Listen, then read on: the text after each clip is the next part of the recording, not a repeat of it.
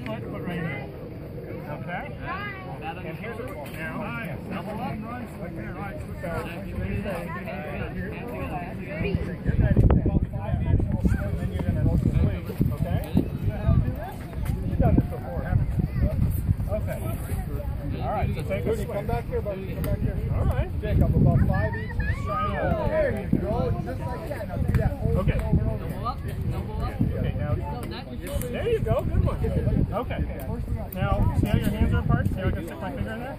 You don't want to do that. You want your hands to be together. Okay? So this is where you get ready. And then take a swing.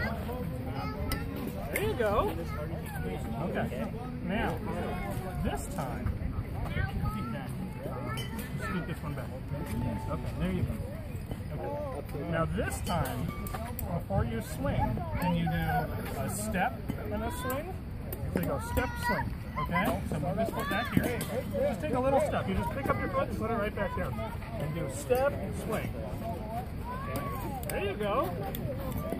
Okay, now move your foot back before you get ready. Okay. Now look at now. How hard can you hit it? Oh, I think you broke it.